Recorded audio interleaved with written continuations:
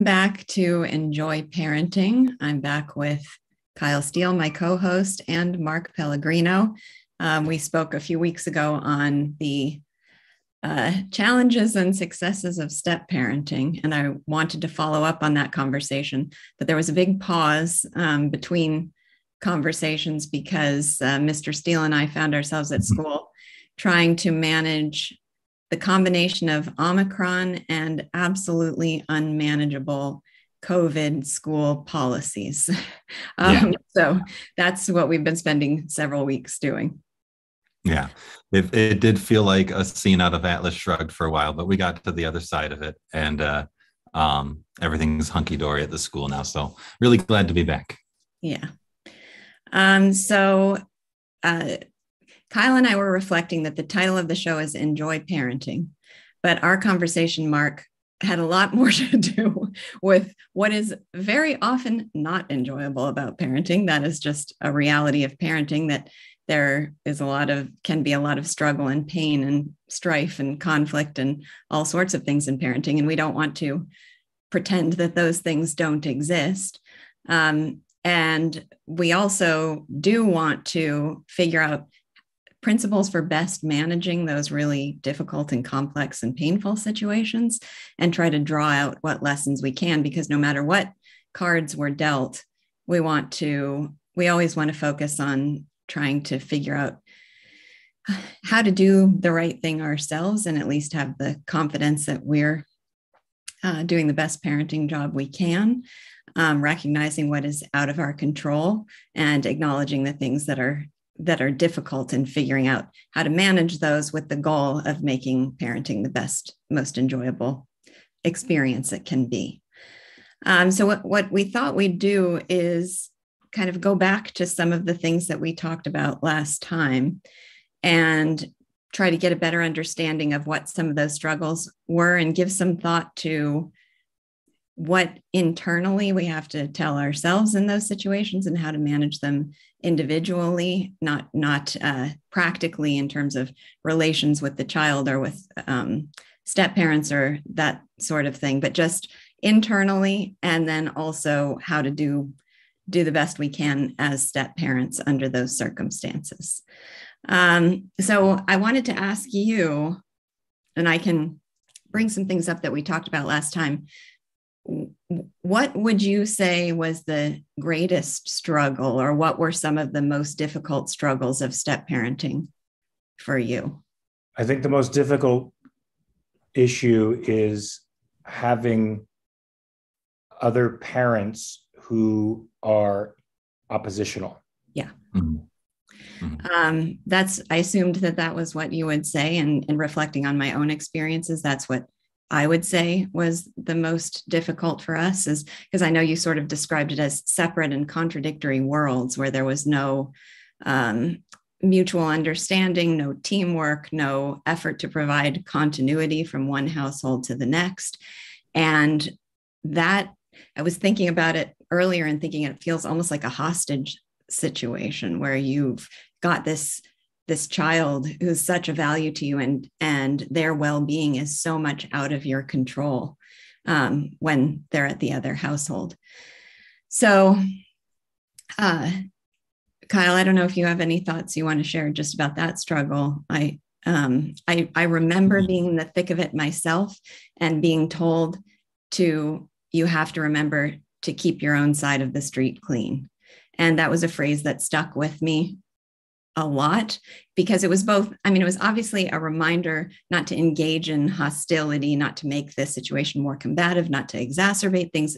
It was a positive prescription about how to try to interact with my ex, but it was also a prescription of serenity, where it's like you are confined to your own side of the street, and all you can do is keep that in the best order that you can. And then have serenity when they have to cross the street into a world over which you have no control. The thing that makes me think of, and it's going to sound a little silly, is school uniforms. The best argument I've ever heard for school uniforms has been for those miraculous charter schools in disadvantaged inner city communities. and that they really strongly believe in school uniforms because it's a really clear, visible signal to the child that this world is different than your home world, and it has a different set of structures and boundaries and so forth, and that tangible reminder is helpful for them in not just managing behavior in a crude way, but just signaling that this is a different culture, maybe a culture that you'll feel more safe in. And so the struggle of those charter school teachers in the inner city reminds me a little bit of this situation that I'm a teacher trying to run a safe and loving classroom, and I have zero control over what happens outside of school. And they could have just terrible environments that they're coming from, and having to accept what is my locus of control and to build a really strong culture and that seems to be the best advice that one can have. But the thing is that it's really hard advice to take, because it's not just a student relationship, it's a child that you care about, and you're sending, it could be your own flesh and blood, or as close to it as possible, and you're sending them into an environment that you really despise and hate for a lot of reasons. But as much as we hate it, we have to kind of say, I'm going to have as strong of a culture within my four walls as I can to help. And not just the culture, like I'm going to teach you some good lessons, but also lots of values, lots of love, lots of things that you build with that person. So I don't know how well that hits, because I'm the one person here that has not been a step parent or a stepchild, but that's the first thing I think of. But at some point, the out group has to discipline. And if the in group of the other parent, say, has claimed that there's a choice you can make between parents, that sort of fundamental, it makes disciplining for the out group very difficult. So even keeping your house clean, which may include disciplining your child, becomes next to impossible, because the child can then say, I choose over here because I don't have any issues to contend with over there. No, how do you deal with that? Yeah, there's no extradition laws between the two households. It's a remarkable situation, and I have to confess some ignorance about I know there's a whole realm of divorce law that governs a lot of these things. Would it be possible for you to share a little bit about that? Like, was there any sort of did a judge decide that the child can go either way, or was it a private agreement between the parties?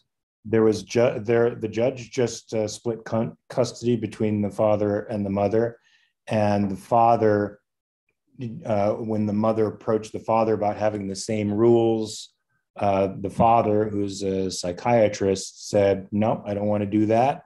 And I think the children should be able to choose who they want to be with.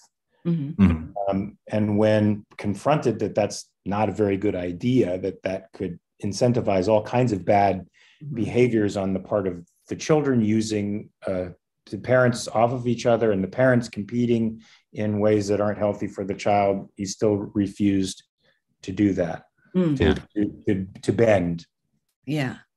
So Kyle, I can think of two scenarios here. I'm not sure which. It sounds like, Mark, in your case, it wasn't a judge's decision. My understanding is that over about the age of 12, courts will grant voice to the child to legally decide which household they want to be part of. But I think this is the hostage situation again. I think a lot of people end up faced with the problem that in order to contest, if it's a private decision made, the father tells the child, you can choose to live with me or your mother. In order to contest it, you have to go through the courts. My experience with the courts was that they're absolutely uninterested in your case unless it falls on the most extreme margins of human depravity. I mean, that's what they're accustomed to dealing with. If you seem like reasonably intelligent professional people, they're just not interested in intervening. And then I'm sure if you're dealing with a situation of hostility, you always run the risk of exacerbating hostility if you contest what what the other parent proposes.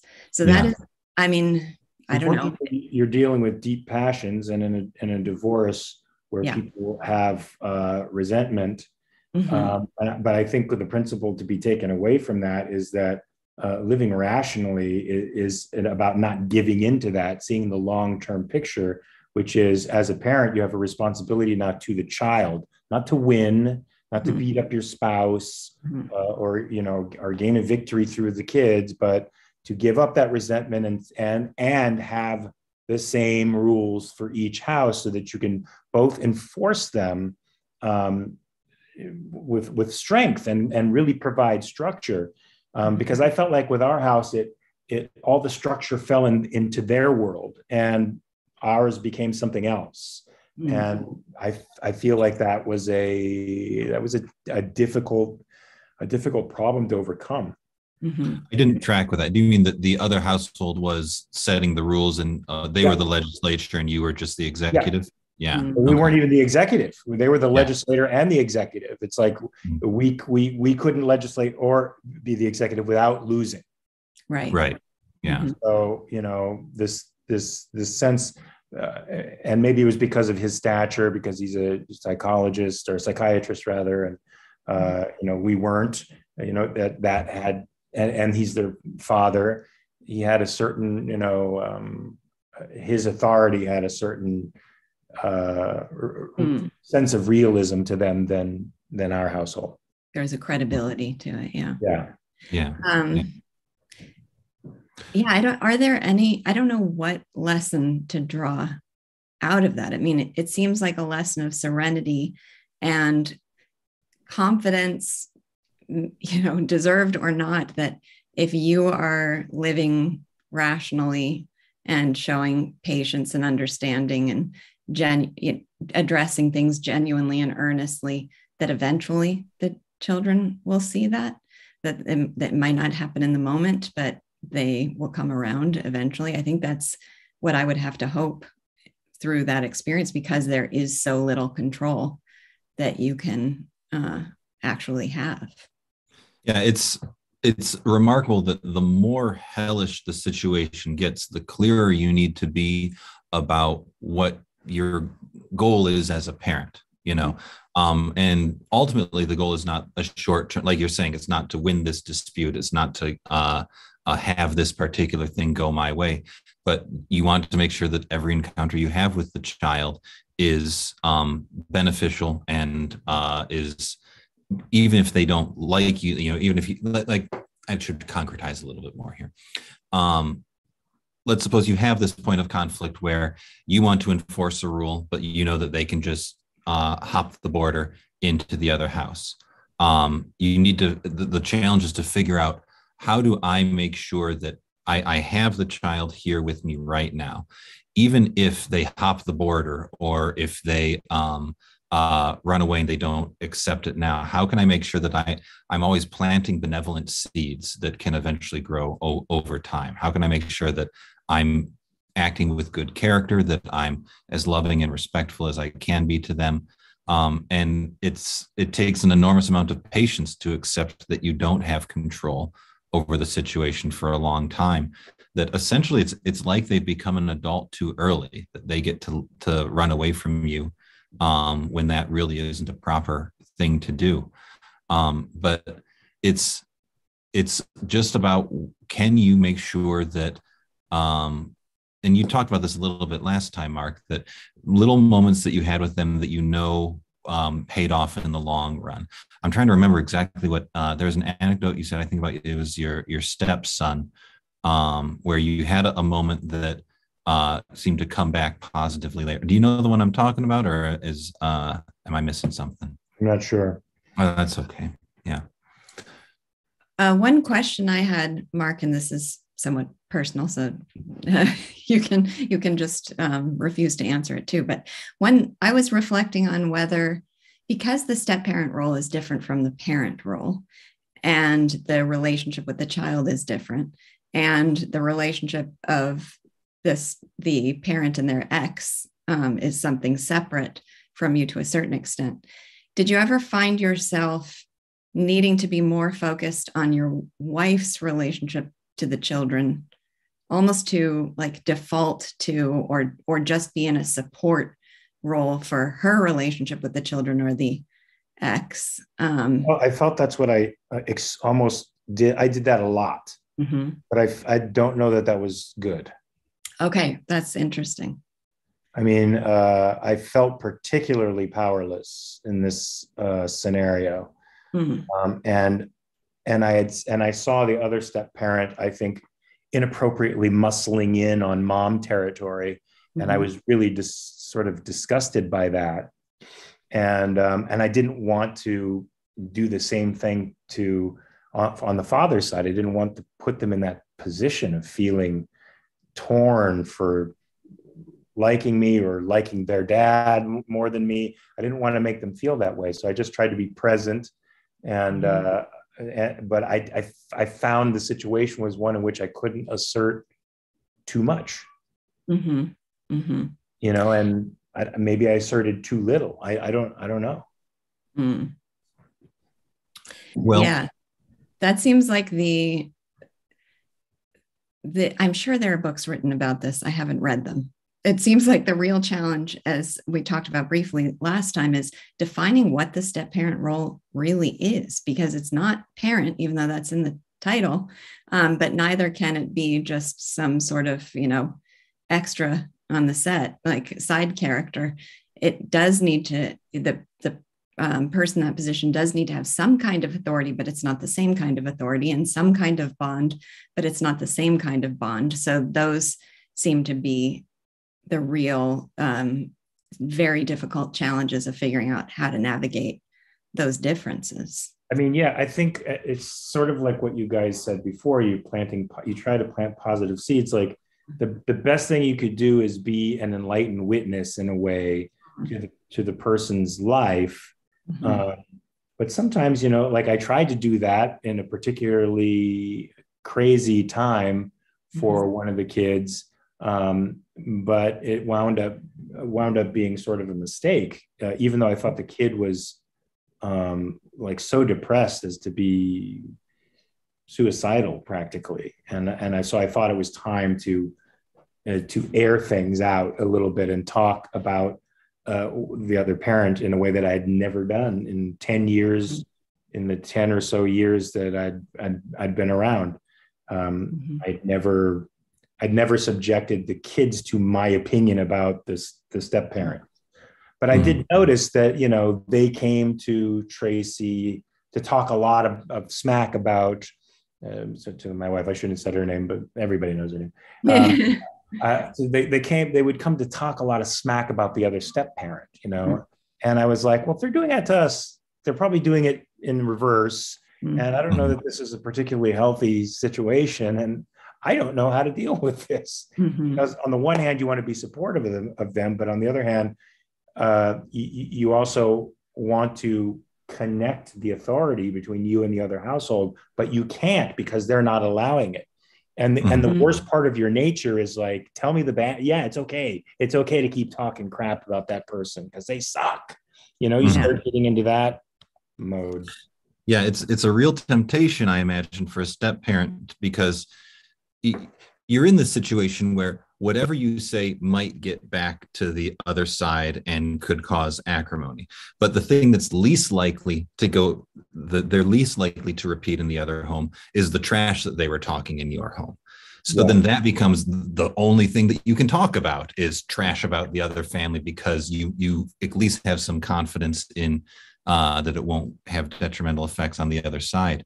But this really brings around me to another question, which is what were the positive things?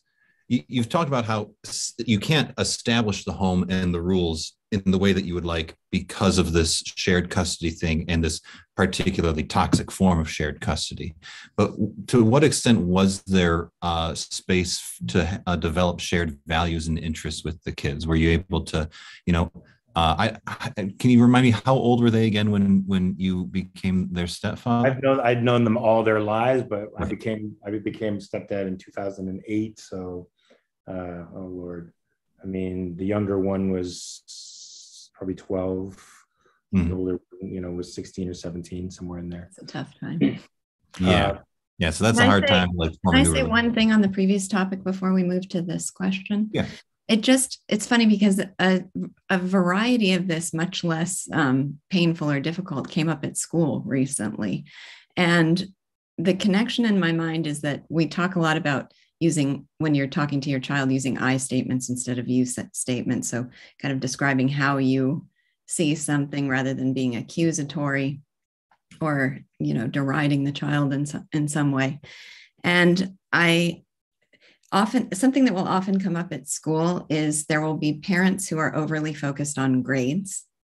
And we at Van Dam Academy don't give grades out for effort or for checklists, box checking of completion of tasks, but for actual quality of the work. So in some cases, it's simply not possible for a child to achieve the grade they've been told to achieve at home.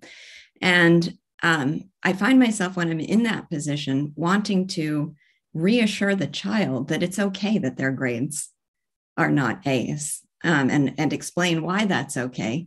But I'm also conscious that that is a message that's in contradiction with the one they're getting at home. And it's not really my place, or I don't have the authority to directly contradict what their parents are telling them the expectations are. So what I try to do in that situation is just explain my perspective on how they're doing, how grades work, and my own feeling as their teacher about what it's appropriate for them to expect of themselves, and never address the issue of the parents at all directly. So it's sort of I'm not trying to be dishonest. It's not dishonesty to not address the parents directly. It's some kind of diplomacy and appropriateness, but I can't give the parents the total authority over how grades ought to be interpreted. I need them to understand what it is from my perspective, but I sort of just have to put that to them and then let it sit. And I hope ultimately that'll be those seeds that take root and make them feel confident in themselves in the long run, whatever messaging is coming from home. Yeah. So the ideal is that both parties, the parents and the teachers, are on the same page. But when there is disharmony between the two of them, there's a few wrong ways you could handle that. One, you could just shut up and be complicit in what you think are the wrong standards from the other party. The other is that you could be openly hostile to the other party. And then the middle ground, which is hard to walk, is just to honestly and clearly articulate your thoughts in a way that is not critical or attacking of the other party. Yeah. And then you just kind of cross your fingers. But you're also in a position where the child takes the particular things that you're saying and often generalizes them, especially if they're in the opposite camp from their parents, generalizes those things as an attack against the parent. Definitely. Not. It could be completely unrelated. Yeah. Like for example, I have, I'm very vocal politically. I'm not shy about expressing my opinion on social media and around anybody who cares to listen. And my stepson's father was a Marxist, and so he felt when I was talking, sometimes I don't know if I ever talked directly against Marxism, but if ever I would say anything that hinted in that direction, he thought it was an attack against his father. And I sat him down and I said, I want you to know, I respect your father's mind. I respect him as a person. I'm talking about political ideas that he and I have a different perspective about, and that's perfectly legitimate to have a different perspective about it. But I'm never talking about him personally. I'm talking about ideas. And I ran up against something similar later on when my stepdaughter started going to college and being educated a particular way, which I think was perfectly with the ideology of the other side, but not out of it. And I said, hey, if you want to see another perspective to this, here's a couple of authors, and here's a taped class from this professor that deals directly with the history of this particular phenomenon. And she wrote me back a one sentence blow off, basically. Mm. And it wasn't me trying to say, look, man, that sucks. That perspective is awful. That's going to make you miserable. It's just terrible. These guys are so much better. And I was like, if you want to open up and not even open up, if you want to hear another side, here's 4 people that could give you another side, and then judge for yourself which is right. Yeah, that was still seen, I think, as hostile and lecturing and probably anti-father. Yeah. And that's a conundrum that parents can face, even if there's not divorce in the home, and if there's not this difficult relationship. That's something that I won't throw any members of my family under the bus, but there's one member of the family that went to college and has X and Y ideas, and another member of the family that really doesn't like to hear that stuff. And there's this dynamic where they're throwing barbs and that is a really difficult thing to navigate. One thing that I've found most helpful for me, and I'm curious what you think about this, Lisa, is that to ask as many questions about what they're learning in like a kind of honest thing, because it's very easy. I'm not saying that you're doing this, Mark. I'm kind of giving like a broad description. It's very easy to say, oh yeah, you're reading Chomsky. I know exactly what that book is. I know what he's thinking. I know what you're thinking. Here's the antidote to it. But it's presumptuous to think you know exactly what they're reading and what they're thinking about and what it means to them. And so you can get a lot more it's also a good thing to model them how to have an honest conversation where you're inviting them to share more and more in a way that is safe and they won't feel criticized. Later on, I attempted something like that with my stepson via email. I said, hey, I'd like to get to know you, and let's just talk, because I think we've maybe talked at each other, but we don't really know each other. And you think you have some ideas about me, I have ideas about you. Let's see if those things are real. And 3 or 4 emails into it, it got hostile. And it was more me questioning, trying to be Socratic in a sense, like, well, why do you think that? And here's my impression, and why do you think that that's not right? Or in the same way that I thought was benevolent, that eventually it became like, I don't want to talk about this anymore. Yeah. Well, I think to the extent that anyone feels sort of insecure in their position, any sort of question about it may provoke hostility and defensiveness. So I imagine that was going on. And the other thing is, when you describe this just seems like a real challenge of step parenting and a serious cultural problem. I mean, people, obviously, this is much broader than these couple of kids we're talking about, just the kind of recalcitrance of you have some idea of what moral virtue is that you've absorbed from the culture, and any challenge to that person is an antagonist and a bad guy. And it's almost he has a master's degree, and my stepdaughter is going for a master's degree at Columbia, which so it's like the more they know, the more they're steeped in that stuff, the more unquestioning they are of it. Yeah. And that their problem with me lies mostly in my vocal, strident, way of presenting an idea. And it carried over even to me trying to just benevolently question. I still feel like, oh, you're a prosecuting attorney. You have a book on your shelf that says how to win every argument, and you're trying to just, you're trying to win. And I think they felt that because maybe, like you said, there was an insecurity in the argument that was, there was a little air coming in there, and rather than allow the air in and that space and self-reflection and maybe change to happen, something else occurred. Yeah. I just want to share a personal anecdote where I've been on the child side of this, and I don't know, it's a little funny to me, but I was at Christmas, and I've got an uncle who is an environmentalist, and I don't know if he's a full-fledged Marxist, but he did give me like People's History of the United States for Christmas one year. And I was playing a card game, and he comes over and he's asking me questions. Seems like he's being very polite, trying to get to know it. And he goes, "Oh, so the purpose is to maximize your resource exploitation. Is that right?" And like I was 10 years old, and instantly you can just smell it that, okay, that he's angling for something. There's some agenda in this conversation. I'm like, I don't think I want to play anymore. And I shuffled up the cards and got a snack at the table. And there's just it's hard. It's so hard because it's so easy for someone to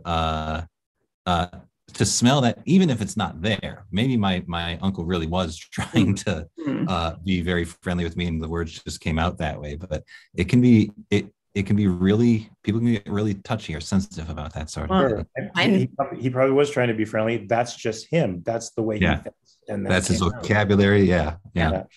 I love the guy. I'm not trying to say anything bad. By the way, I was given the People's History as well by my stepson for a Christmas. Oh. That's great. Perfect. Yeah. Well, I know we have to wrap up, but I want to, that made a story occur to me that allows us to end on a sort of moment of hope. A little bit embarrassment for me, but when I graduated from high school, I got a job working for NYPIRG, the New York Public Interest Research Group, something started by Ralph Nader. And I went door to door lobbying for this as an environmental lobbyist. And I remember going up to one house and talking about food irradiation. And I'm pretty sure what I described to the person was that irradiated food is you take your produce and you expose it to nuclear waste. I had no idea what it was just such empty, absolutely wrong jargon. Yeah. And I think the person that I went to that day was a physicist. And he just looked at me and laughed and said, "You have no clue what you're talking about. This is absurd." And he was aggressive, and he was dismissive, and he was condescending. So of course, in the moment, as a recent high school graduate, my reaction was hostility and anger, and he's a big jerk and he just doesn't want to accept the truth and everything. But how do I look at that now? I want to go back and meet, I want to find him. And I don't know, sometimes we'll have those defenses and those experiences, but they'll linger in our subconscious and eventually come around. So I hope that will be true with the stepkids too. I hope so too. I don't know, but I hope. Yeah. I think we're going to move over to Clubhouse now. Mark, you're welcome to join us. Thank you. I'm going to tend my dog, so okay. I might go there, I might not. No problem. Thank you for being here. Okay. Thank you. Thanks. And we'll see you in Clubhouse. Oh, okay. Bye, guys.